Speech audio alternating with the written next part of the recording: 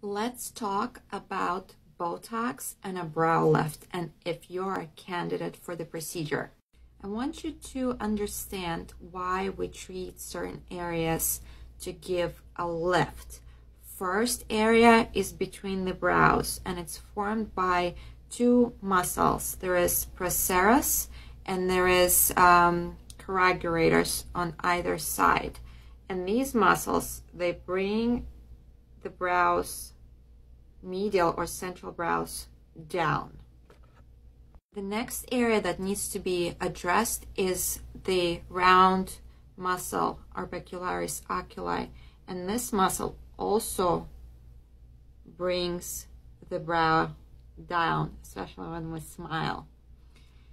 The third muscle, and it's the major brow elevator, is the frontalis, and that's the muscle that typically helps to keep the brows up. So all these three areas need to be treated to give the most lift.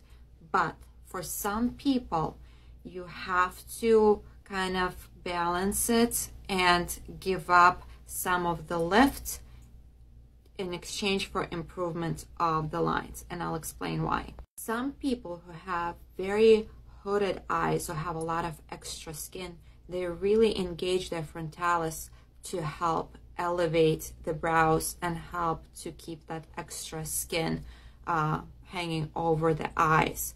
So you need to test how much you're engaging the frontalis and if you will get a droop instead of a lift. So put your hand down, kind of close your eyes, and have you yourself relax that muscle with just a little bit of gentle pressure, and then open your eyes. If you're a person who gets a lot of kind of hanging extra skin, you might get that overhang after the Botox treatment, especially if the forehead is treated aggressively.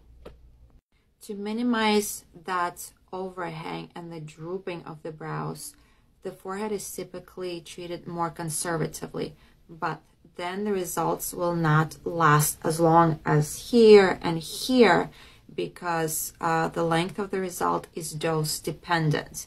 But no matter, especially in my case, how conservatively I treat this, now approaching my 40s, at some point I would have to consider blepharoplasty.